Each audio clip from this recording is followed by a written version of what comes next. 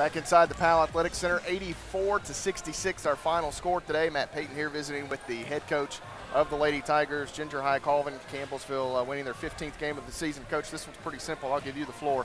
Madison Faulkner was pretty good here this evening, huh? She was. We needed her. Yeah, it was clear that we needed her today. We weren't very good today, and you have to give a lot of credit to Martin Methodist. I thought he does such a great job with his team, and they came out and switched it up on us, switched defenses 2 or 3 trips down the floor, would throw something else at us, and our kids just kind of got back on our heels, and they hit a ton of shots early, and just it was a great challenge for us. You know, it was a great game for us to come out and be challenged. I felt like we were a little bit deer in the headlights, but Madison Faulkner, you know, that's what she's capable of, and you know, she just kind of put us on her shoulders there between the end of the third and the fourth when we really needed some buckets. We were struggling to score, and she was just phenomenal today. She had 10 points at halftime, finished the game with 30, 20 in the second half. The efficiency, though, really what you kind of look at there, 30 points, that's one thing, but to do it on just 18 shot attempts, you go to the free throw line and cash in 12 out of 14, a really good day. Yeah, and that's just where she's so good, and you know, she's got that little mid-range. She's so quick.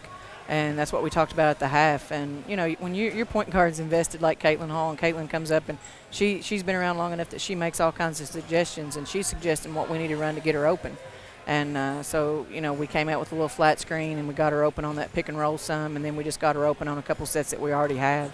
But, you know, she has to make those, and she made some tough shots, but it was a great night for her. You know, and Kate and Lexi in that third quarter, Faulkner obviously got going, but they hit some big threes, and you kind of jumped out on Martin Methodist early in that third quarter, and that was really the difference. You outdid Martin 27-15 in the third quarter, and really kind of set the tone for the rest of the game. And we hit some shots. We didn't rebound well the first half, and it looks like we finally did at least win the boards. But, you know, there's no excuse for us to be that poor on the boards. We weren't going after any offensive rebounds, and we didn't do a very good job on the defensive rebound side of the ball either. But we just, you know, we were fortunate, very fortunate to come out with a win today.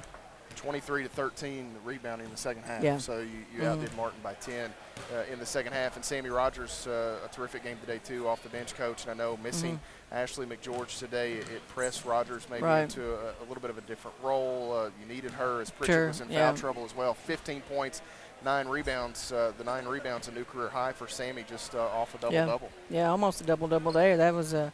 That's nice, and you know, I get after Sammy because she's got so much to offer us and so much to give. And I thought she hit a big 3. We were down 10 or 12 early in the first half, and she stepped up and hit a 3 and kind of got us rolling, got us loosened up, and got us a little bit of momentum. But I can't say enough about Caitlin Hall either. Caitlin's sick. She's got a sinus infection. She feels terrible, and I just feel like she was invested. She had one play down that stretch. She turned it over, I think, just because she was give out.